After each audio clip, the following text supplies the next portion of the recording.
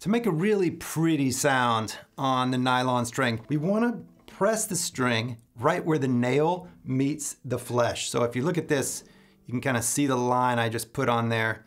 And so then it comes in at the corner, and then the string rolls up over the nail, and then it activates in a circle. And this is how it works.